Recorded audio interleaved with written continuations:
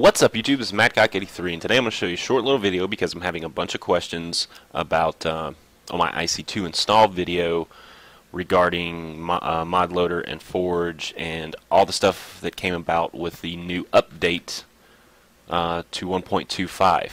I want to explain the difference between regular mods and Modloader type mods. I really don't know what to show you while I'm doing this, so I'm just going to kind of play around in a world. Basically, there are two types of mods. There are utility mods and regular mods. For instance, a utility mod is Modloader, and a regular mod is IC2. I'll just use IC2 and let's say Buildcraft as examples. Wow, I don't really play with Thaumcraft that much, so I didn't know it turned that into glass. Anyway, I need to get rid of the music. I don't know why wants to hear that music. I can't pretend to tell you I know everything that Modloader, modloaderMP, and Forge does because I have no goddamn clue because I'm not a coder. But I do know what they do as part of the utility mod type mod is they help other mods work. Now the way it used to be is there was Modloader, and that just simply helps mods load. A new way to load mods and keep things working together, right? Of course, modloaderMP, the MP stands for multiplayer, and it was a multiplayer version of Modloader to put on servers so that you could put mods on servers. Now a lot of the code that came out of modloaderMP became useful to other mod creators, so they required you to put it in even if you were playing on your client in your single player. Okay? And then of course Forge came along and has a lot of things in it, a lot of hooks that let mods do the things that they do. So for a long time, a mod, say like IC2 of course, required all three of those utility mods to work. What happened in the 1.25 update of Forge was they started to include files not from modloaderMP, but created their own that pretty much did the same thing, eliminating modloaderMP for single player and multiplayer as well. Now I think about it, because if you wanted to hook up your server, you used to have to put modloaderMP and Forge in. Now all you need is Forge. And if you want to install IC2 or Buildcraft or Red Power for single player, you don't need modloaderMP anymore. Okay? Think of it this way. Let's say you have a house. You have a brand new built house. It's empty, has nothing in it. Let's say that's your Minecraft. Alright? And you want to add some stuff to it. Like if you had Minecraft and you wanted to install IC2, that's a mod.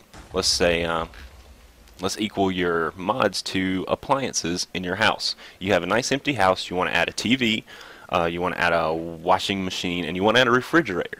Those are things you need to add into your house. Now if you just put those things in your house, what are you going to get? You're going to get nothing but a couple of appliances that just sit there and do nothing. You need a utility to make them work. For example, if you want to watch the TV, you need power.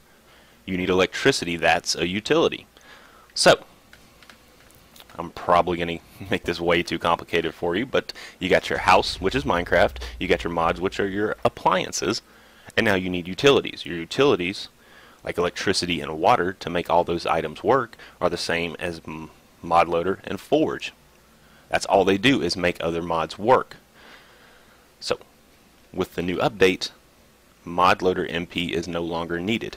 If you look on the Minecraft forums and you're looking at a mod and it tells you what it, its prequels, its requirements, it says you need to add Modloader before you add this mod. Alright, you need that utility to make that mod work.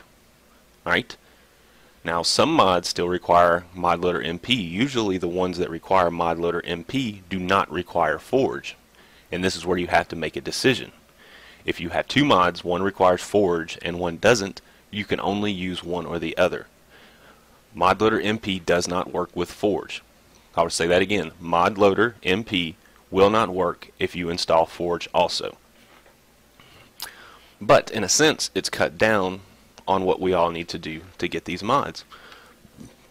All the mod creators who use Forge when they came up with the 1.25 update had to redo their mods to not include modloaderMP and use the new hooks in Forge. Alright, so hopefully some of this stuff has been cleared up. When you install IC2, Buildcraft, Red Power, Equivalent Exchange, any other Forge-based mod, you do not need modloaderMP to make that work anymore. Just install Modloader, Minecraft Forge, run your game. You'll get your mods folder like you always do. Install those mods in the mods folder if they say to, or install them in the jar, and play your game. I hope that some of this is cleared up. If you have questions, throw them down in the comments, and I will do my best to answer them. I can't answer all of them, and I can't answer stuff over and over again. I basically wanted to make this just because I got tired of all the comments on the video. This doesn't work. This doesn't work. It does work. If I put out a video on how to do something, it's because it works. If it doesn't work, I'm not going to throw you guys in the wrong direction or put out a gag video showing you how to install something that doesn't work. So like I said, throw some comments down there and I'll help you guys out the best I can. It's Madcock83. Have a good day.